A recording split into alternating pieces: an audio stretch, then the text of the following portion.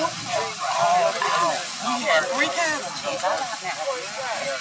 need that.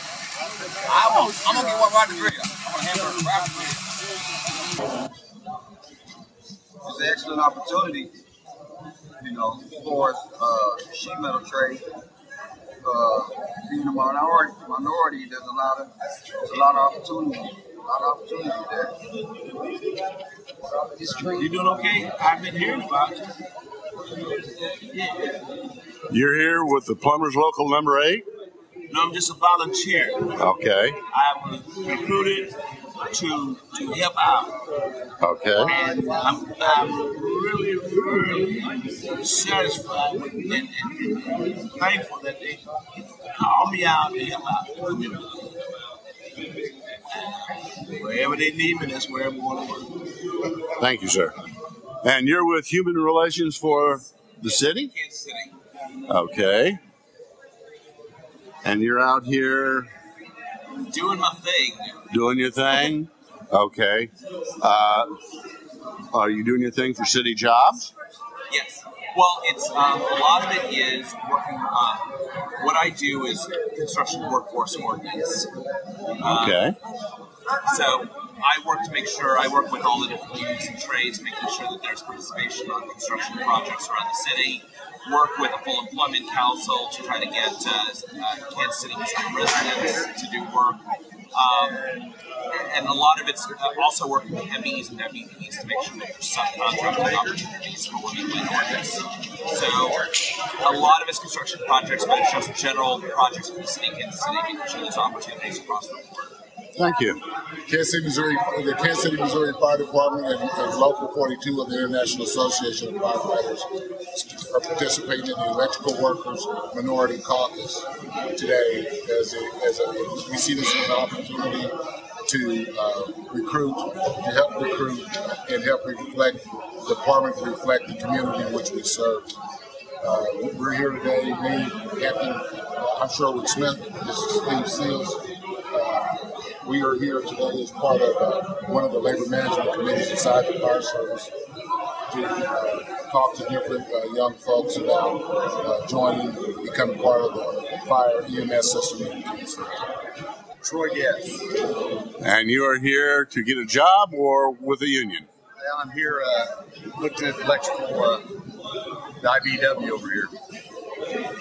But I'm also interested in firefighters because I was a firefighter in the Air Force. So I'm trying to find out some information.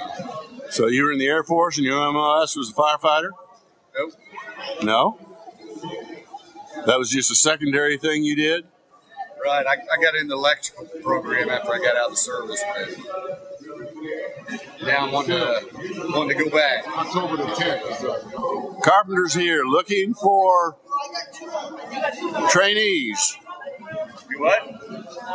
The carpenters are here looking for trainees? We are. Good. Local 315 and 1127.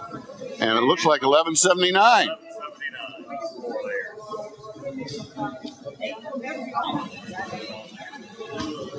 And you are with? Full Employment Council. Good. And you're here helping people find jobs. Information about employment opportunities, job placement, job training, on-the-job training, classroom training options, as well as we offer a variety of various workshops to assist individuals who are getting to work. Thank you. Is this heavy labor union? Building. Building. Okay. Local 264. Good afternoon. I'm actually with the Greater Kansas City Building and Construction Trades, and the handout we have here is actually all 24 trades. So it's a great piece for anyone coming in. It's got the list of all the different apprenticeship programs that are interested. It's got what an apprenticeship program is, and then a brief paragraph on all 24 trades. So I'm with Cement Masons. I'm a concrete finisher of 32 years. So I'm representing the Cement Masons of plasterers today, but I'm also handing out information for the building trades of all different trades out there. You're looking for job recruits. Yes, we are. Hope we find some of the best we got. I know they're out there. And you are? My name is Mark Tenney. I'm the instructor for Bricklayers Local 15.